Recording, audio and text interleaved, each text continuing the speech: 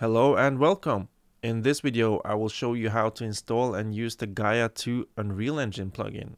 This plugin makes it easy to import terrains, even using world partition. If you remember from our Gaea 1 videos, we had to do a bit of manual calculation to get the scale correct. With this plugin, this is no longer necessary. Start Gaea 2 and select New Project.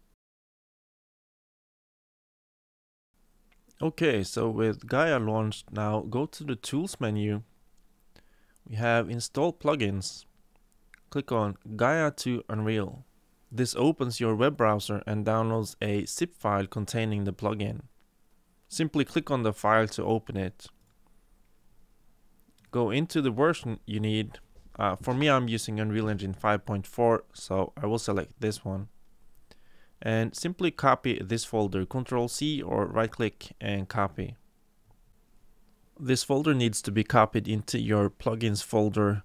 That is your Unreal Engine installation directory, and the folder is then Engine and Plugins. We can see I have already copied the folder here, but I can simply paste it one more time. Whenever there is a new version of the plugin, you have to do this again. Now let's start Unreal Engine. For this quick example, just select Games and First Person. These settings on the right hand side can just stay at their defaults. I will name this project Gaea plugin. Now go to the Edit menu at the top and select Plugins. Search for Gaea and simply click the checkbox to toggle it on. This is just a warning from Epic telling you to be cautious when using beta plugins, as they may not always be of a quality good enough for shipping in a product, but we know what we're doing right, so click yes. And you will get this notice to restart your Unreal Editor for changes to take effect. Simply restart. If we search again here now, we see the plugin is active. We can close this window and we have a new icon here. So this is the Gaea landscape importer. Let us go back into Gaea 2 and quickly create a simple terrain just to have something to test with. In Gaea we will build and export, and then we will use this plugin to import the height map. So switch back to Gaea 2. Let's simply select a primitive mountain.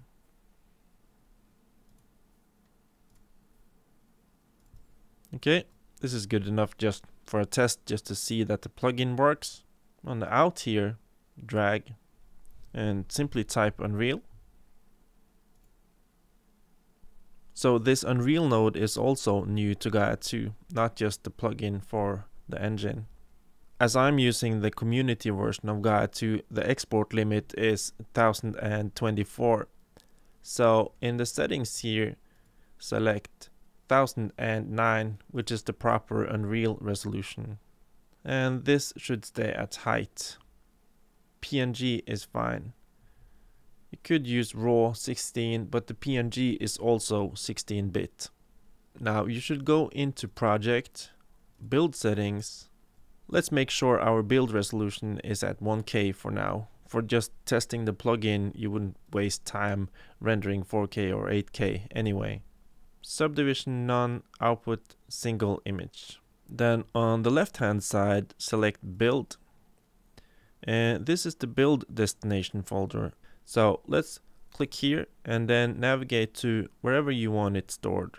So for me, that will be that temporary folder. This is where the height map will be built to. Select. So you just make sure you know where to find your way back. Then we can simply select Execute Build from this menu, or we can go back to Project, Build and Export, or Ctrl+Shift+B.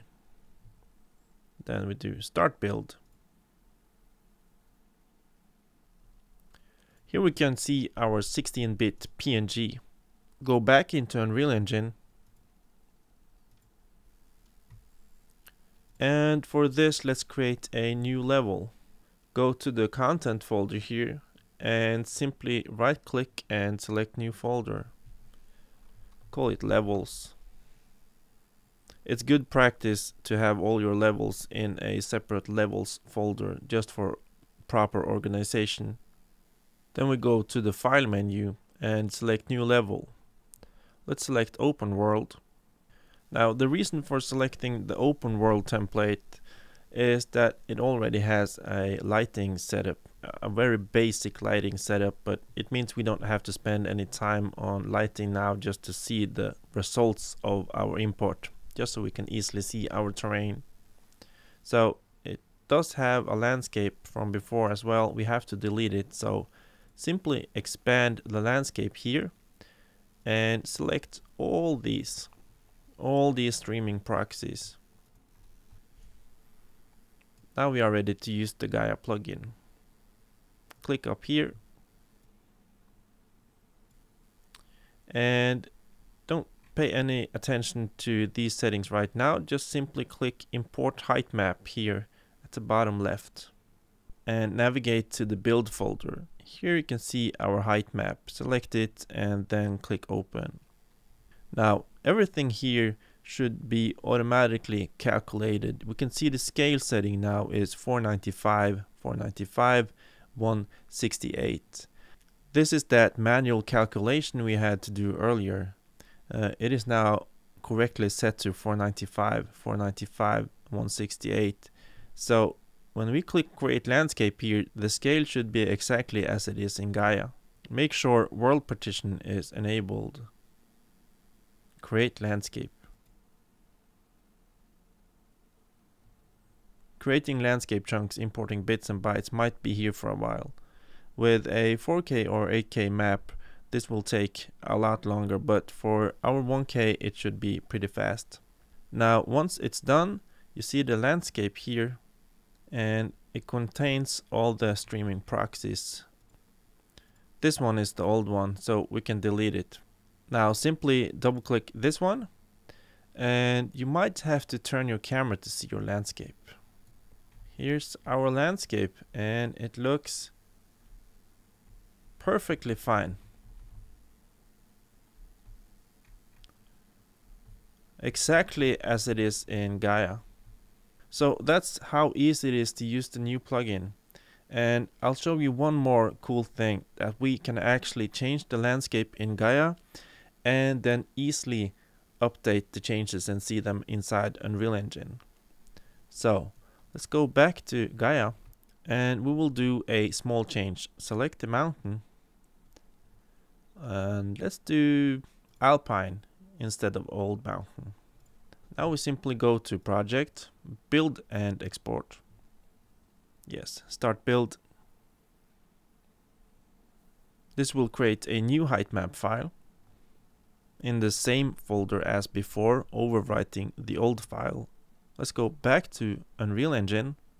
Okay, so nothing has changed, but let's right click the landscape in the outliner, Gaea landscape actions, refresh landscape in place. Well, unfortunately, as you can see, this simply crashes my Unreal Engine editor. I have seen people make it work in a few YouTube videos, but just know that there is certain instability to the plugin, so it might work and it might not. But hopefully either Gaea team or Epic fixes this soon. I'm not sure if the bug is in the Unreal Engine editor or the Gaea plugin. But that's just a quality of life feature that we can be sure to get in the future.